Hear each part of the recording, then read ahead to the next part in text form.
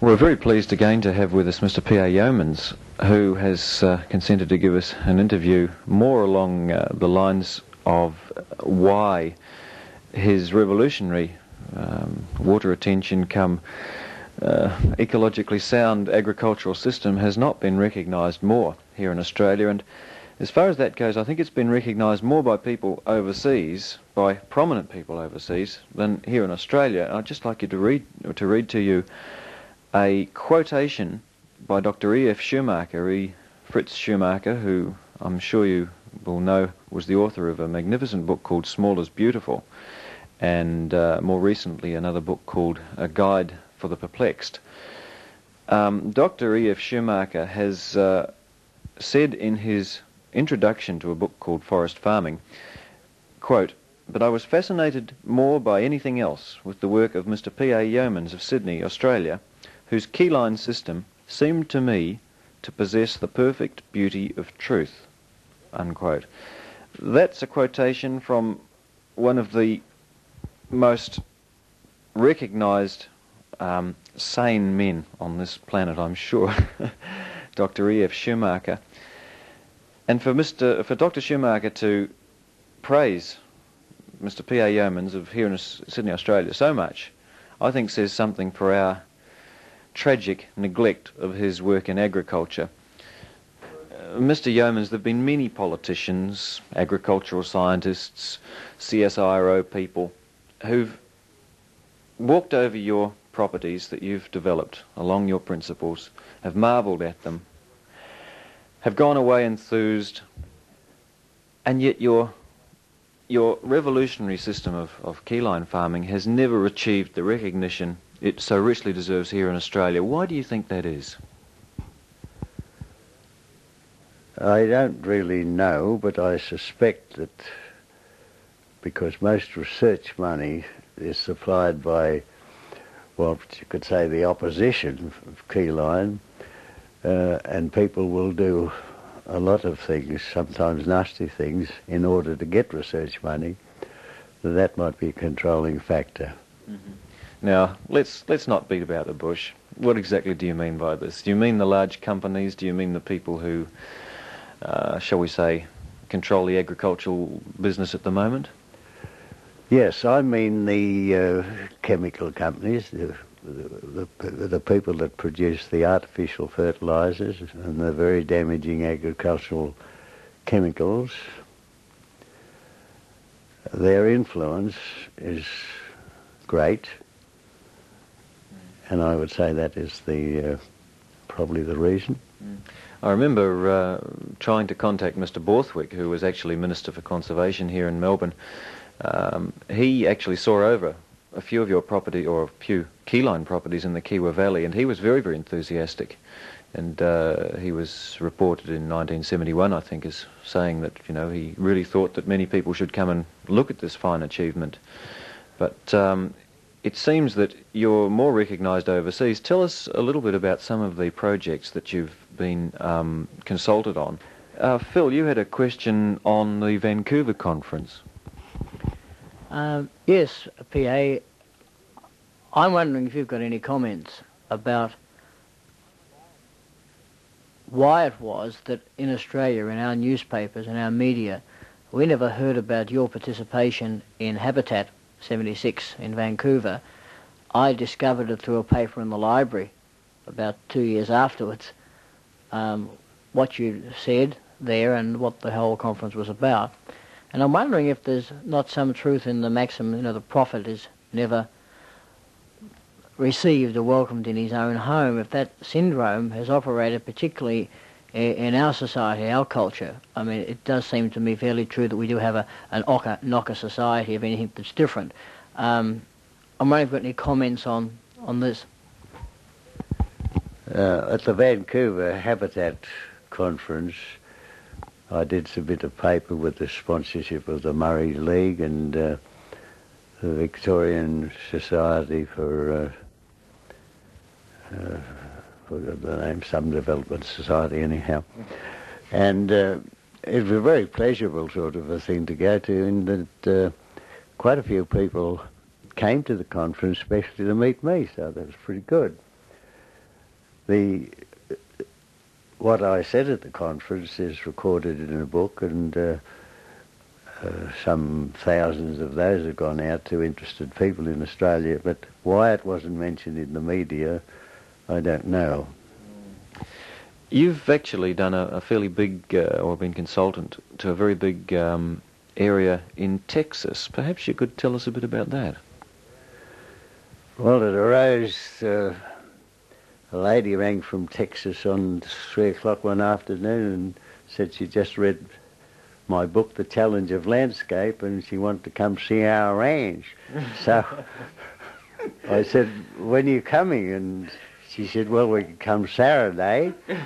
So I said, right, we'll meet you at the airport and take you up. So the visit went off very well. We were going to the farm that weekend, so a few months later, I had a letter from them asking would I come over and have a look at their property and tell them what to do about it. It was a 12,000 acre property in the panhandle of Texas, and they mentioned an amount and a couple of first class fares back and forth, so it was too good an offer to refuse. So we went. How long ago was this? This was in 1964. Have you sort of kept in touch with that particular project? Do you know what's happened since then? I've had pictures of the project as it developed. I think there were one or two of them in the Water for Every Farm that was published in 65 and then again in 68 and again December last year. But other than that, I haven't seen much about it. The lady that rang, her husband has since died and she's married somebody else. But at the end of the job, the father said, father of the family asked me what I thought they should do.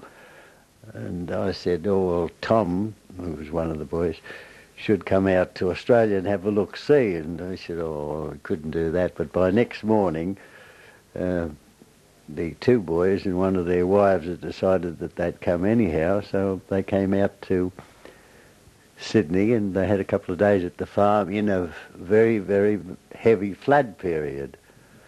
They actually sat the wife of one of the boys in the drain so they could take pictures of it. But the whole thing went off very well with the rain. We had to rescue them before the floods closed the bridges. But Keyline works perfectly in heavy rain, and they were able to see the whole thing in a day, which would have taken them a fortnight to see only for the rain. This actually sounds pretty fascinating. In a period of flood like this, a gentle landscape moulded along the Keyline Plan, it doesn't have massive quantities of water rushing down very narrow gullies and eroding the water away, does it? Now, the water is under complete control and it's doing exactly what you designed it to do. And for the most part, it's clean enough to drink. It's not even cloudy. But to get back to your original question regarding recognition, we did have visits from CSIRO. Early in the piece, one of the things I had to do was to talk to 14 CSIRO scientists. And my background is mining more than farming, of course. But out of that, Sir Ian Clunies-Ross took a great interest in it. Later on, after a couple of visits to the farm, we were able to photograph him with a handful of earthworms that was published in one of the books, I've forgotten which. He asked me would I do a Keyline project for them on 600 acres of land that they were just taking over, somewhere out where they are situated now. And I said yes, providing that you do nothing about it other than Keyline. You don't put any other methods in. It's just a Keyline show, you see, and that was agreeable. So I went up and had one trip, and they wanted to know where to put a dam. So I said, well, stop. Said it's on the hill where we can see the property, you see, and I picked the dam site out. He said, well, that's exactly the same site the Waterworks picked out, but it took them 3 months to find it. However, he left on a world trip. He arrived back in Australia and rang me up, and I said, well, what's new in agriculture? And he said, there's nothing as interesting in the world of agriculture as Keyline in Australia. And he died of a heart attack straight away. Afterwards, you know, within a couple of weeks of returning, I think it was. The next head of CSIRO was a physicist, I think, and there the matter dropped. So that was the saddest day for Keyline, the death of Sri and Clooney's Ross. How long ago was this? Oh, well, you'll be able to find his... When he died, it was just before then. I don't remember that time. Well, it was in the 60s, yeah. Perhaps, well, we can now look now, because, let's face it, we're in the middle of an energy crisis. We have finally discovered that the fossil fuel's not going to last forever. And I think one of the major attractions of Keyline, especially to, well, younger people perhaps, is that it doesn't use massive quantities of energy in terms of the massive quantities of energy needed to make fertilisers, huge quantities of fuel for spray irrigation systems or anything like this. Do you think at long last the time has really come for recognition? Yes, I think it might be around about now, but a gentleman who was very astute read Keyline and had a look at Keyline just before the first book was published in 1954, and he said, oh yes, Keyline is good, there's no doubt about it, it'll take 25 years before they'll even look at it, you know. And, well, the 25 years are up, perhaps he's right. Was that Sir Cedric Stanton Hicks? Was that Sir Cedric Stanton Hicks? No, it wasn't Hicks, it was, I don't know who it was now. But Stanton Hicks was so interested in the soil making part of it that when he heard about it from John Douglas, who was the rural broadcaster for the ABC in those days,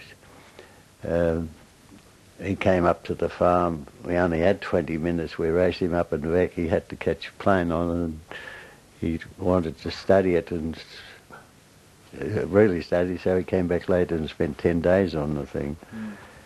And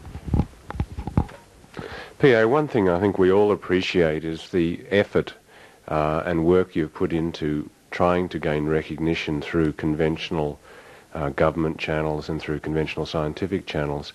The sum total of that work seems to be totally exasperated. I was wondering whether you felt that in the future, with people gaining consciousness about the impending energy crisis, the shortage of materials, the need for changing lifestyles, whether you saw a hope of recognition more at a grassroots level amongst individuals. I've really got no complaint about the lack of recognition, because to me it was a very personal problem that I just got wrapped up in, couldn't leave alone. Because it was spectacular, farmers used to worry the life out of me to go and look at their properties. And I wrote the first book so they wouldn't worry me, so they could read the darn thing and do it themselves. But no matter how I wrote or what I wrote, there was always this, where do we put the first peg? Hold my hand while I put the first peg in. So I'm not complaining about the lack of recognition. I think I've been recognised very, very well. Now, if you want it for the whole of the country and for the whole of Australia, well, I think that's good. And I think the times now are such that it could go. But I'm not an altruistic sort of a person. I'm probably pretty selfish. It was just a self-interest thing. Instead of having an ocean-going yacht and fishing, or playing golf, or going to the racehorses, I like to walk around the property and try and solve these blasted problems. Because I thought planning a farm must be easy. I'd planned mining jobs and construction jobs. That was the way to plan a farm, so I thought. But after years of work and time on it, I had to look round to see what was right. And the only darn thing that was right was the fence that had been destroyed by a fire. We put it back in the right place. Everything else was wrong. But when the ideas came, the first idea, which was the recognition of the critical factor of the shapes of the land, their contour geometries, the position of the key point, as I called it, in the little primary valleys. When it came, I had two sons at universities, and of course, with their mates, they used to like to spend a bit of time at the farm, and they tore the Keyline theories to pieces and reconstructed them and then accepted them and then planned the whole world Keyline and solved every problem that you could possibly have in the landscape. So these ideas all came in a matter of about 3 weekends with all the mistakes we'd made, and of course that is one of the critical foundations of anything, the mistakes you've made. We learned what not to do, at a price too, until there was nothing left to do it but the right way. PA, I'm fascinated with what first turned you on to the key point, the key line.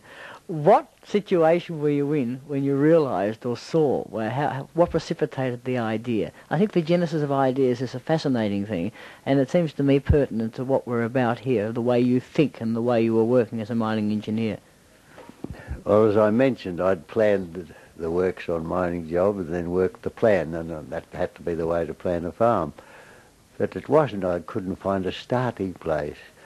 I examined farms all over the place, and I could see that they were all planned wrongly. I looked at what we'd done, and the only thing right was the fence, the outside boundary fence, and most farmers get that right.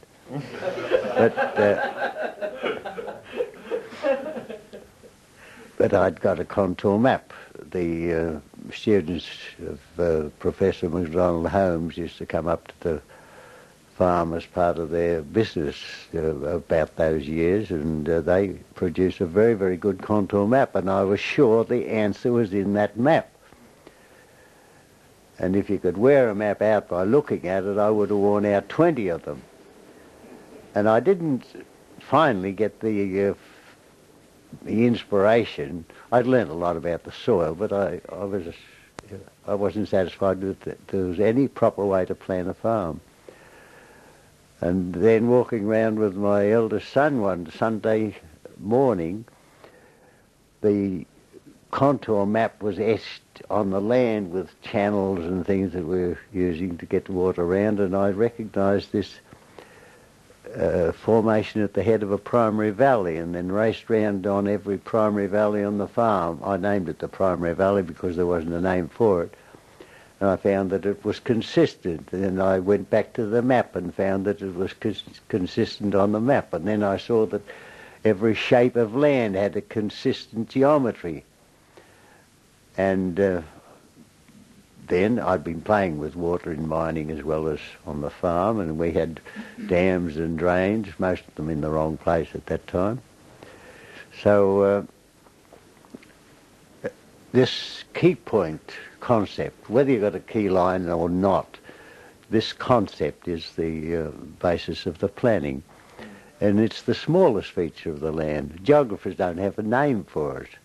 They described some of my books as the nick point of a river. Well, it's got nothing to do with a river. It's only to do with the smallest shape of land, the smallest valley, which always falls from a ridge and always has a steep section and then a flatter section below. So that was the key point.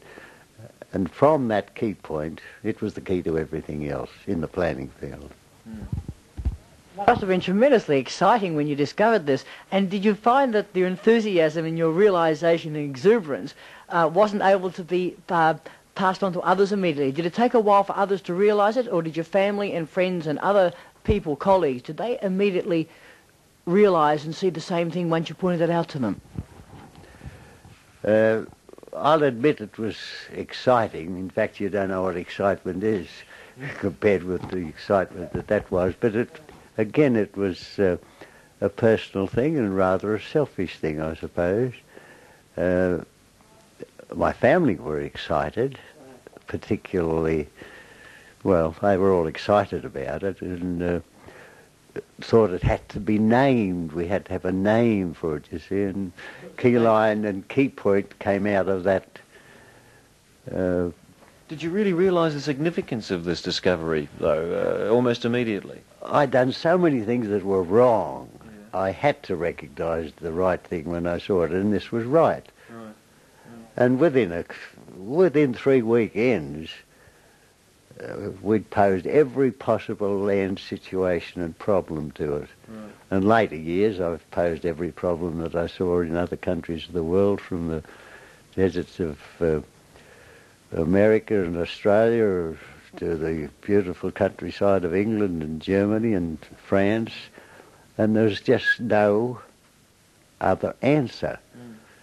So I had the facility then, with a bit of background of geology and other things that related to mining work, I had the facility then developed very rapidly that I could sum up a landscape as I drove past it, because everything that was on my property, and it was a little bit more difficult on my property than most others I've seen, it was there. It was the truth.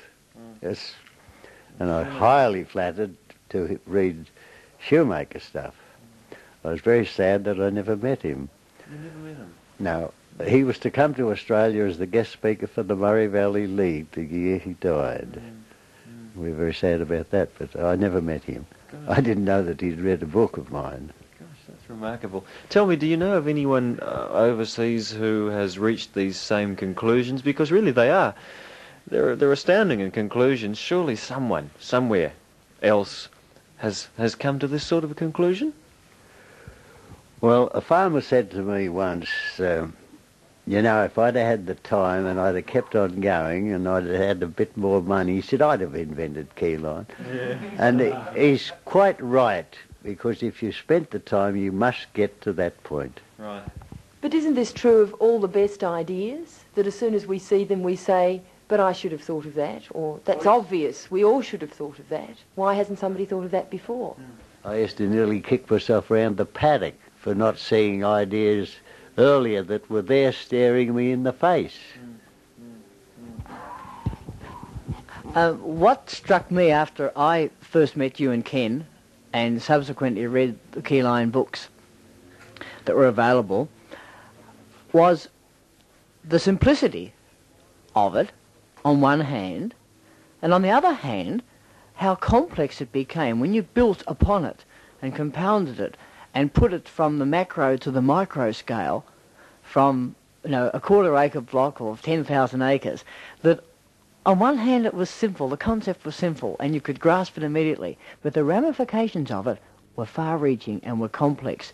And it occurs to me here that, as in the best forests and the best aspects of ecology, what appears to be simple and a beautiful pattern at first glance, when you look at it carefully, it's very complex in order to be stable. I believe you've summed it up pretty well there, but if we interpret nature, we can get the right ideas pretty quickly. But I didn't have the sense to do that in the first place. But when you examine the richest soil on the face of the earth, what's left of it, it developed through the clovers and the grasses growing together. It was affected by the climate. And I had a very, very good lesson on the climate and soil aspects of this when I had a discussion with Professor Albrecht at the University of Columbia in University of Columbia in Missouri. As soon as he started to talk on a totally different tack to mine, but it was related to the health of man and beast over a climatic zone from the east to the west across America. He even had the thigh bones of rabbits from the dry to the wet, going both ways from the centre. And where the rainfall was right, that's between the 16 and 30 inch rainfall, they were very healthy, strong thigh bones. As the rainfall got lower and very much higher, they had almost tissue paper thick, very, very thin tissue paper stuff. Once he started talking, my objective was to keep him talking, and I kept him talking for 3 days. And at the end of at the beginning of the 4th day, he said, "Well, I've been having a great time talking for 3 days. Now you talk." So that's how he got indoctrinated with Keyline, and he was quite fascinated with it. I suppose I talked today. Can I take you up on a point you've mentioned a couple of times, and it's something that's interested your son Ken and I when we have had sessions when we've been working, developing, trying to fuse landscape and what you've taught Ken and Keyline. We worked a lot, then we had dreaming sessions in between when the rain was too heavy to work and that. And something that we've both had dreams of is how to make more available a lot of the marginal land in Australia, which is even outside the system that you first designed for, outside those foothills. You remember you described once the foothill area between the plains and the mountains, that area. What about the actual plains which are almost desert? Should we leave them alone, or should we try to afforestate and de-desert? Well, if you remember, I called a chapter in the city forest, rainforest in the desert, wasn't it called? The desert rainforest or something like that. And it's quite practical. I saw a beautiful, I put in a channel once on a property out the back of Winton and suggested that they don't do anything below the channel. This was to bring the water into a dam from a great umbrella of rocks miles away that if it were let go, the water would just disappear in the sands a little bit below the property. We brought that into a dam, and I suggested they don't interfere with the land immediately below this transporting channel. It has the largest trees anywhere in the district, a beautiful belt of trees there that are more like a rainforest tree than that. Actually, they measured the moisture of the soil, and there was nice growing moisture down at 54 inches. And this is in a country that, when I arrived, they'd just lost 5,000 of their last 6,000 sheep. And what rainfall is that country? Yeah. Or 14 inches. But for 12 years, it didn't average 7. And the year following, when the first year of Keyline was only 342 points. And yet with this, the discovery there was to find this piece of rock that supplied the water, which just disappeared in the sands a bit further down, and find a way of using that water. And of course the man was short of, well, he's desperately short. He was about to walk off his property, and he thought, well, you could try Yeomans. And Uncle said, if the answer isn't there, he gave him the challenge of landscape to read, so that dates at about 1966 it actually was. But that rock was the key to his whole property. And he was able to irrigate 9 times, about 130 acres, in the next year from 342 points. The dam had filled with 60 points of rain on this great shelf of rock, miles away. We just trapped it and used it.